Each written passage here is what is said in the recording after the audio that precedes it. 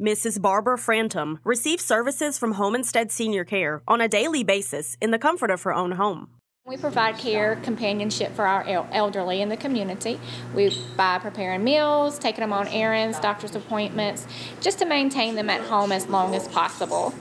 But even with this provided companionship, seniors can still tend to feel a sense of loneliness. According to researchers from the University of California, San Francisco, seniors are especially vulnerable to those feelings, and nearly half say they often feel lonely. And a new survey by Home Instead Senior Care has found that regular interaction with animals can help reduce those feelings in older adults. For Mrs. Frantum, that's where Shadow comes in. She kept me active, that's for sure. Getting up and down, letting her in and out at night. Now I'm out here by myself. Nobody else is here. She notices every little thing, every little sound. Shadow came into Mrs. Frantum's life about 6 years ago when her granddaughter found her as a stray puppy on the road.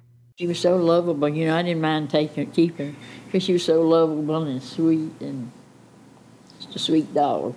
Home Instead finds that interaction with pets, even on a small scale, can have a big impact on older adults like Mrs. Frantum.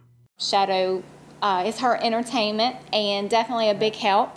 Shadow is always on the watch, as she was saying. If anyone comes, definitely alerts her to that. She can definitely tell if there's something going on with her. She'll get up against her. Maybe if her blood pressure is low, she said that before. Shadow will come up there and kind of get between her legs just to give her a nudge to make sure she's okay. Mrs. Frantum wouldn't be the same without Shadow, and she thinks that other older adults could also benefit from pets, but maybe one with less hair. Oh, yeah, a small one. One that doesn't shed. Joanna Phillips, ABC 31 News.